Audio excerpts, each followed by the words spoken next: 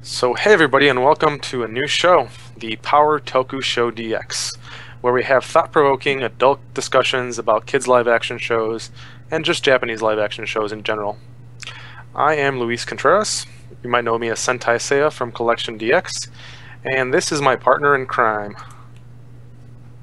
Sup everybody, I am Josh Reed, also known as Jmann on the site, and basically we're just here to fill you in on all sorts of wonderful things Toku related.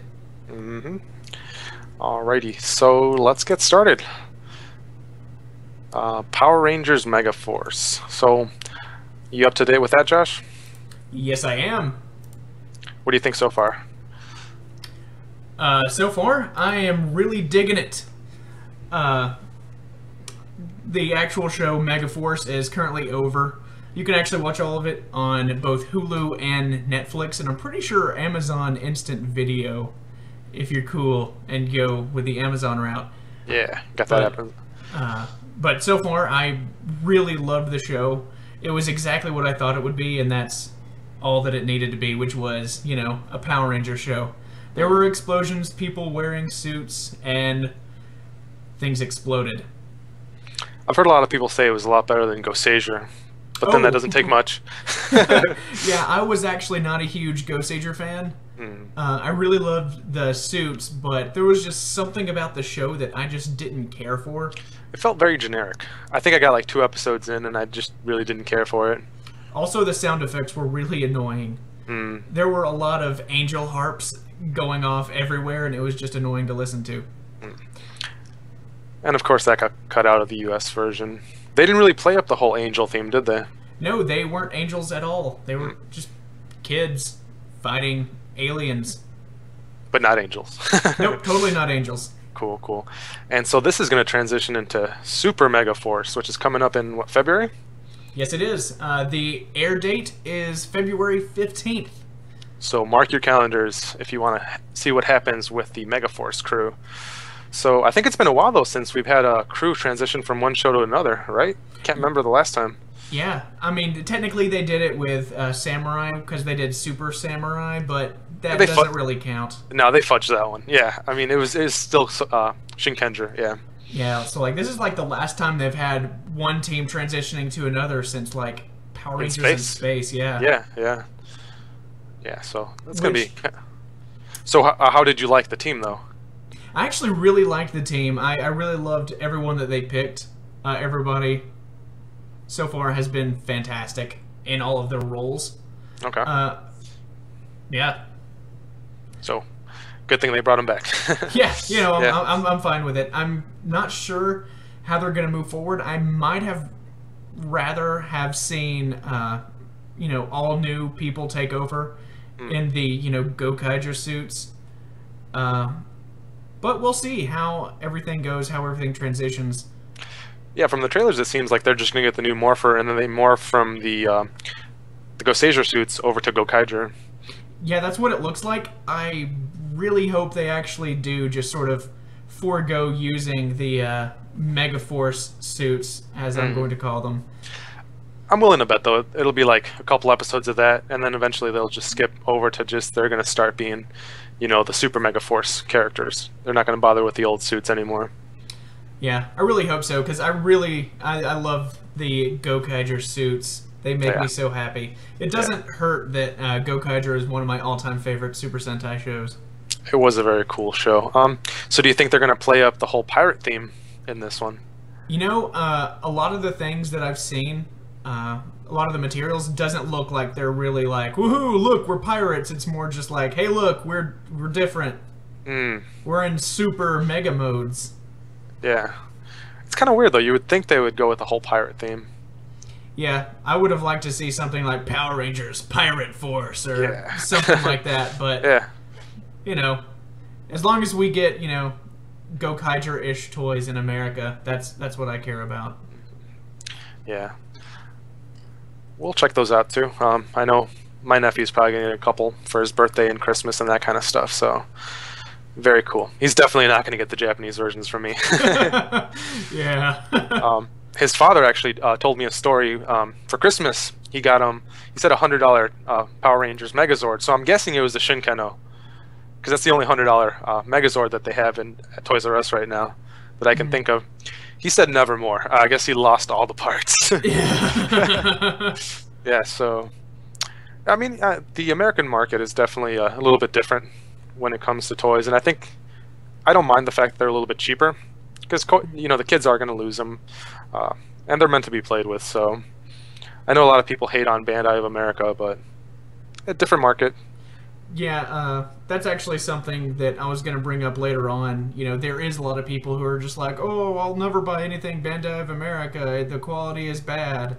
But you also have to look that, the price is like slashed entirely.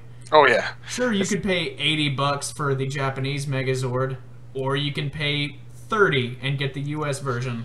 Yeah, and when you look at what you get, though, too, for like $25-30 for a Megazord, it's actually quite a good deal. Yeah, I guess we'll bring this little guy up later. But yeah. We'll talk about him later. So, we're breaking away a little bit. Yeah, just a bit. All right. We'll get this down. All right. So, next, the new show, or the current show, the Super Sentai show in Japan is Juden Sentai Kyoryuger. Those guys right there with the dinosaurs. And so, for those who don't know, this is going to air in the States 2 years from now, right? Maybe. Who knows? Yeah. If everything goes according to plan, yeah. Unless they do Power Rangers Spec Ops, Super Spec Ops the next year or something crazy Spec like Ops, Super Spec Ops. Then we get Dino Force Carnival. Yeah. Dino Carnival. Yeah. What's interesting though? If this does go according to plan and schedule, this is actually going to come out the same year that the new Jurassic Park movie does. So that's kind of a neat thing. That's kind of awesome. Yeah. So kids will get double dose of dinosaurs. And I mean, kids love their dinosaurs. Oh yeah, dinosaurs are awesome. Yeah. Have you ever wondered what it is though? I mean, every little kid seems to just kind of gravitates towards them. I don't know. I think it's because they're big, powerful. Yeah, monster lizard things. Yeah. They're just awesome. Could squash their parents if it really wanted. Yeah. Yeah. So this show is almost ending. Tokyuger is right around the corner. So what do you think about the show so far? Are you liking it? Oh yeah, I'm loving the current superhero time segment that we got going on with both this and Gaim. Yeah, it's definitely a fun show to watch. Yeah. I'm really glad that we finally have like a gigantic Super Sentai team. That's like 10 of them? Yeah, there's 10. Ish. There are a couple of members who really aren't part of the Sentai team. Like there are 2 Kyoryu Violets. Spoilers! No! Whoops! Sorry. And then there's Death Ryuger in the movie too. Yeah. Yeah, so... yeah. Oh, never mind. I was about to spout out more spoilers. Never mind! Disregard everything that I'm saying. Alright. So I'm not caught up with it, but it's definitely a fun show to watch. The story is okay. For me, it didn't grab me, to the point where I have to watch it every single week, but I come back every month or so and I just keep catching up. I can definitely say that it was perhaps a little slow towards the beginning, but it's really ramped up to where I can't wait to see the next episode. Yeah. So what'd you think of the Carnival mode? Carnival is awesome. Really? You liked it? Yeah, I like Carnival mode. Mainly because I like little mini Tira. Oh, yeah. I don't like the outfit, though, personally. It's a little gaudy. Well, they even mentioned... Yeah, so they even mentioned it in one of the episodes. Yeah. How just gaudy it is. Just my thing. Yeah. I really love super busy suits, so it was right up my alley. Gotcha. I prefer the cleaner look, I think. Yeah. So that's it for Kyoryuger, really. Show's about to end. Going good. Going pretty strong. Have you read anything about the ratings or anything on this show? No. I try not to spoil my mind with ratings. Because I know Go Busters didn't do too great. Yeah. That was not doing very hot over in Japan. But the toys, I think, sold pretty well. Maybe. Yeah. Yeah, it seems like no matter what happens with the show, the toys always sell. Yeah. All right, so that's pretty much all we have to say about Kyoryuger for right now. On to the next one. You want to take this one? Absolutely. Okay, so I'm not sure how many of you are very familiar with Kamen Rider, but the current Kamen Rider show airing right now is Kamen Rider Gaim. It's basically guys who use the powers of fruit to become samurai, and it's awesome. It is awesome. Honestly, I was a hater when this got announced. I was like, really, they're doing samurai now, and they're doing fruits? I wasn't digging it, but they're so unapologetic about their use of fruits and samurais together that they just don't care. They're just like, we're shoving it in your face, and you're going to like it. And it's cool. I mean, I definitely am enjoying this show. Yeah, the show has definitely ramped up. Like, it is that really good mix of both silly and serious all at the same time. And that's hard to do, too, because I know a lot of shows try to go for both, and it never works out. I know with Go Busters, they tried a lot to keep the silliness in the beginning and make it serious, and it didn't really work out for me. But I think it really got a little bit better later on in the show. They made it more silly, didn't quite make it as serious. Yeah. So, yeah, it's a good combination. I have to catch up on it, though. You're falling behind, man. I know. I know. It's that Fire Emblem, dude. It's taking up all my time. Yeah. Been ignoring the girlfriend too. Should be trying to talk to me. Like, don't talk to me, woman. My guys are dying on the battlefield. My men in rubber suits are fighting other men in rubber suits. Yeah. So yeah, I'll probably catch up with it this week though. I only have a few episodes left of Kyoryuger, and that's next on the block is going to be Kamen Rider Gaim. So. Speaking of Gaim, up on CollectionDX, where we both contribute to, we got some Kamen Rider Gaim figure arts that just got announced. And so for those who don't know, the figure arts line is Bandai's super articulated, super well-detailed figures that just kick ass. I mean, really just blow anything you get in the American market out of the water. These things look fantastic. Just looking at the promotional shots that they've sent over to us, I cannot wait to pick these guys up. And of course, this is the main character, Gaim. And if you're going to pick this guy up, you actually get a special stand, right? Or a little stage for all your Kamen Riders from Gaim. It's a first release bonus, so only like the first, I don't even know what numbers we're looking at here, but basically the first run of figures will come with these little stages. Yeah. I think if you pre-order right now, though, you're pretty safe to get one. Oh, yeah. Yeah. It'll be like when the... hold on. When the reissue comes around, that you won't be getting those. So right now, if you want to get it, or you're on the fence about getting it, you should definitely jump on it. Absolutely. These things look fantastic. Yeah. Super sexy. They're so super shiny. They're nice. And then so his buddy, Banana Arms right there. Buddy. Shows how far I've gotten in the show. Yeah. Mr. Banana Knight. Anyways, so he comes with that shiny folding background that we saw in the other picture too, right? Yeah, that thing. So that's also another first release bonus. Does he? Yep, yeah. Okay. Description. Yeah, he comes with the folding background. He comes with the backdrop, and Gaim comes with the display base. Yeah. So if you want that setup, you have to get both of them. Yeah. Ooh, that's how they get you. Yeah. It's Bandai. They always throw you the good stuff at the beginning. Give you the special effect parts or the stands, and they get you hooked on the line, and you have to complete it.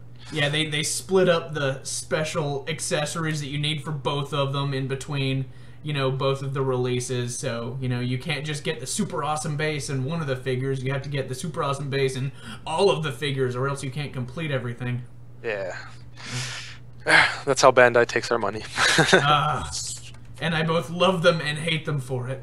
Yeah. Alright, so that's it for the Gaim toys. And we just got off a holiday break. Did you get any cool Tokusatsu or any Power Rangers toys recently? I actually did. My mother is a wonderful, wonderful lady, and she actually picked this up for me. Ooh, nice. Did you get it at Toys R Us? I'm pretty sure she ordered it online from Toys R Us. Hmm.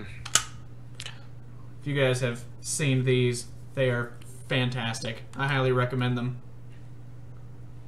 Check it out. Oh, these things are cool. I really love the keys. The keys are a lot smaller than the Japanese keys, but they're cool because they flip up really easily.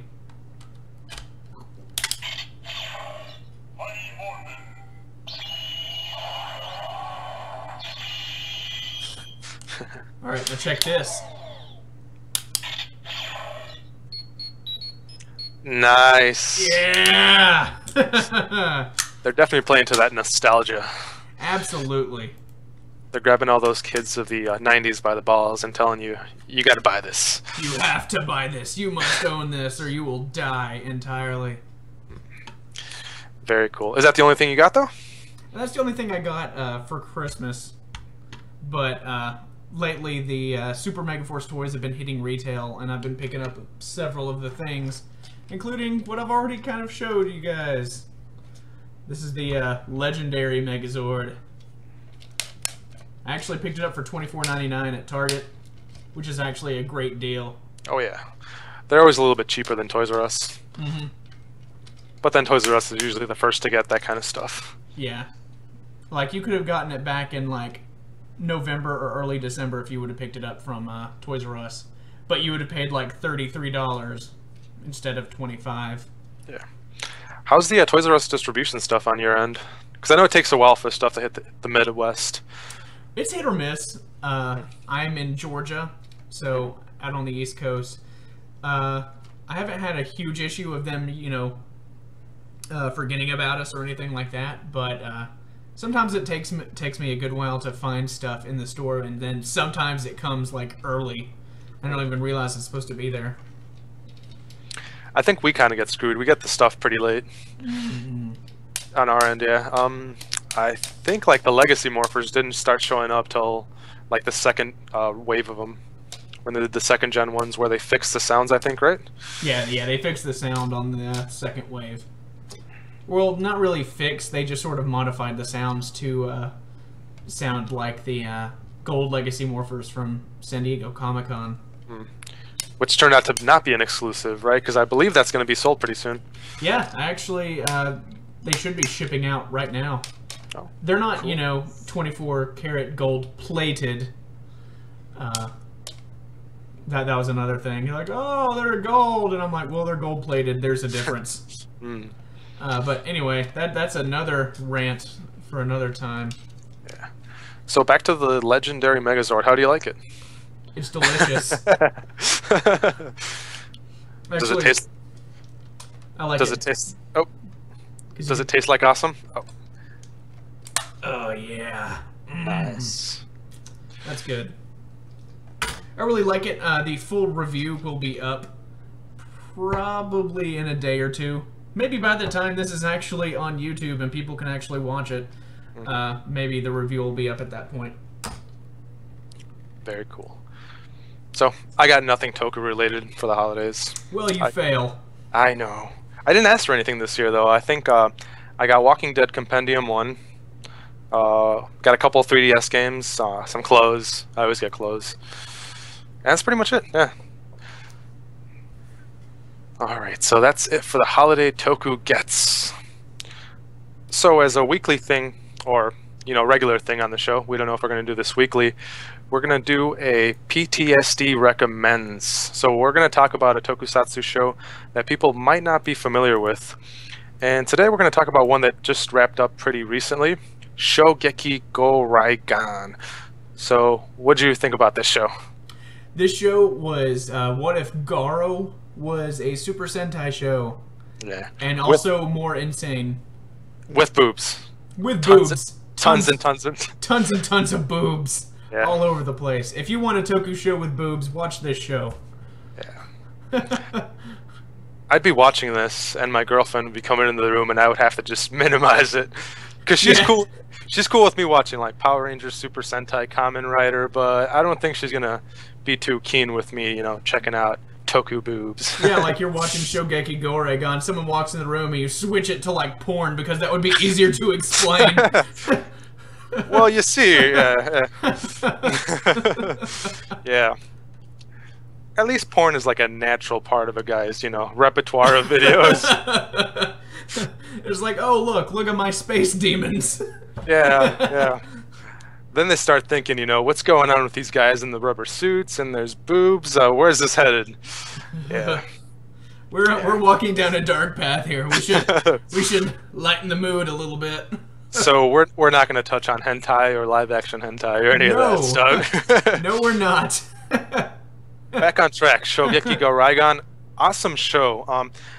The people behind this are the people that did Garo, and I think they definitely are big fans of the Super Sentai genre, and they really get it. I mean, they totally brought in the 5 characters, each one of them being a Sentai member, and they really enjoyed making the show. You could tell. I mean, it was kind of serious, but not really. I mean, it was a good blend of both. They had just off-the-wall episodes, like the Hot Spring episode, where the story was just ramping up and out of nowhere. Hey, let's go to the hot springs, and yeah, it was a cool show. Kind of sad to see it go. The way it ended, though, I mean, maybe there's going to be a movie or something coming down the line. I'm hoping that it did well in Japan, so that we get to see more, either from a movie or from like a second season. That would be awesome. It would be cool. Yeah, I would be sad to see this go. I mean, as a fellow Toku enthusiast, it's good to see people that grew up with this making their own stuff. And I know you're in the same boat with your a movie that you're making right now, correct? Yeah, I'm working on episode 3 of Cardbart. Yeah. So for those who don't know, Josh is making his own little toku called Cardbart, and so that's available on YouTube right now. Genius Fish Sticks is your username, right? Well, now it's Jmann DX because of you changed it because of linkage. Oh, that's right. All the clusterfuck. All that stupid Google Plus stuff. Yeah. Freaking Google just trying to make it a thing, but people don't really care for it. Yeah, they're like, oh, you don't want to use Google Plus? We're gonna make you if you want to use YouTube. Yeah. So, check it out, Jmann DX at YouTube. Yeah. How's that coming along? The 3rd episode is actually coming along quite nicely. I have most of the script and everything completely laid out. I'm still in the final stages of building the new suit that Carbart's gonna get. Oh, spoiler alert! Yeah. Upgrade. Yeah. What's it gonna be called? Super Cardbart. Actually, yeah. Wow. Predictable. Yeah, I was thinking about calling it Cardbart RX because there are some definite Kamen Rider Black RX references that I did on purpose. But then you don't want to get Toei on your butt. Yeah, I actually do have a line about him about to call himself the child of the sun, and someone like shuts his mouth. They're just like, no. Nice. So you're gonna have to steal Andy for a weekend to shoot that? More than a weekend, probably. It's gonna take a while to film. Is it gonna be longer than the previous episodes?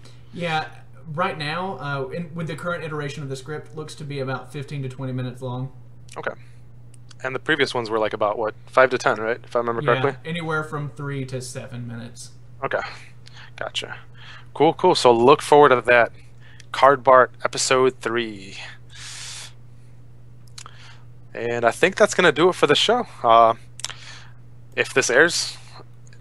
You know what? I think this is probably going to air. We've done a pretty great job so far. Okay. All right. I'm enjoying it. So, guys, thanks for tuning in to the Power Toku Show DX Episode 1. I guess we'll probably call this Proto-Episode 1 since the CDX show got to have a few beta episodes. Yeah, this is where we get to mess up a little bit and stumble along the way. Yeah, this is us learning how to do fancy schmancy shows and whatnot. But this has been the beta, proto show, whatever you want to call it, of PTSD. This has been SentaiSeiya. And Jmann. We are out, and we'll see you in a week or two. Or whenever we feel like it. Yeah, maybe tomorrow. But probably not. Probably not tomorrow. Ain't nobody got time for that.